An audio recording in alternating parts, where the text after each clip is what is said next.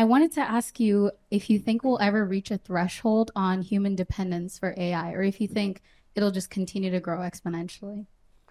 Um, so I think we already really depend on tech, right? Imagine if, if the internet were to shut down, I think people would die. I don't think that's exaggerated. I mean, but seriously, if you think about, how we get food, supply chain, healthcare. If the internet were to shut down, I think that will lead directly to, you know, um, uh, what happens to our water system, right? The healthcare system.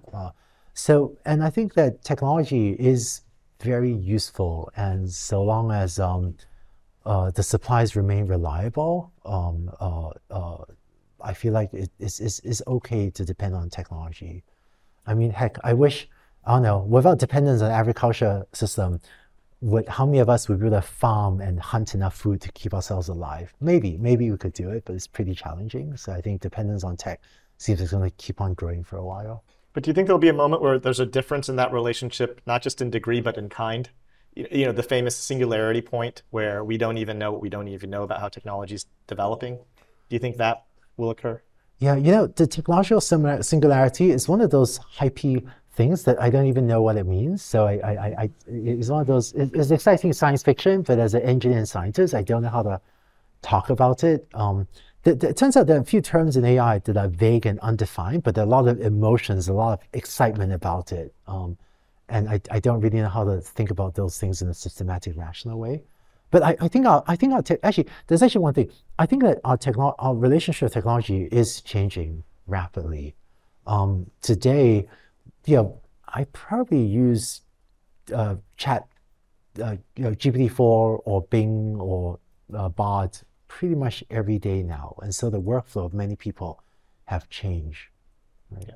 I think it keep on changing. And do you have a view? I know this is also might be more of one of these sort of hot topics that's not substantive, but on the consciousness of AI, that AI will it become conscious?